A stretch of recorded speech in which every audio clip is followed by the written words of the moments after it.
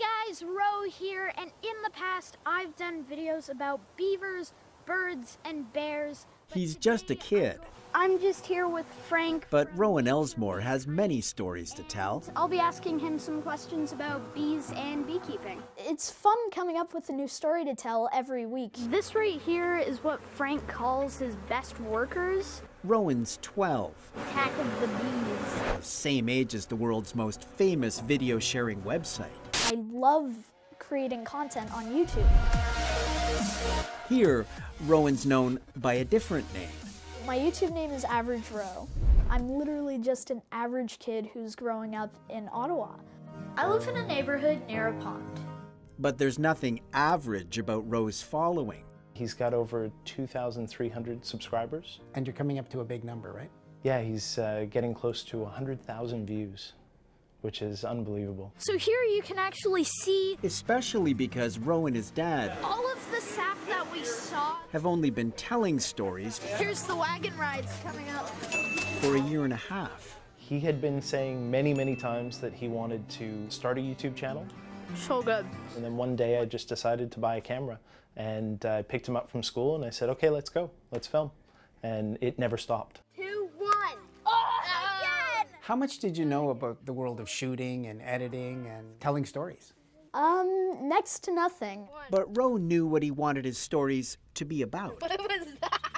Life growing up in Ottawa through the eyes of a 12-year-old. Today, I'm dog sledding through the Canadian wilderness. So, once a week, he began sharing those adventures with the world. I like videos that are very Canadian. The dog sledding video, that was a lot of fun. Another video that I loved was the Ganaraska salmon fishing video. Hey, good job.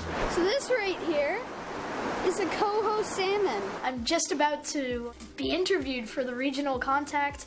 So excited. He turned his TV experience with us That's Joel.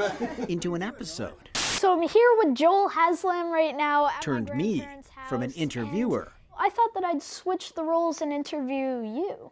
Sounds good. to interviewee. Do you have any tips for aspiring travel journalists like myself? So today I'm doing something really interesting. And using his camera to learn about others has taught Ro a few things about himself. About taking chances and not being afraid.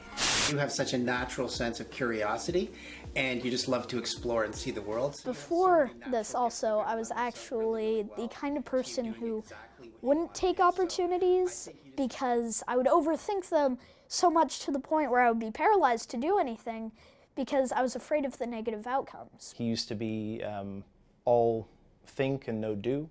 Now he's a doer that thinks, so it's fantastic. Ro's excited to tell many more stories, logging his ideas in his favorite journal. It says, stay humble, hustle hard. For now, he's happy to be a kid, in life and on YouTube, Thank you all so much. his dream job. If I can make a living, that would be amazing. If I don't, it doesn't bug me because I'm doing what I love. And if I get paid to do that, then that's a bonus. I'm Joel Haslam for Regional Contact.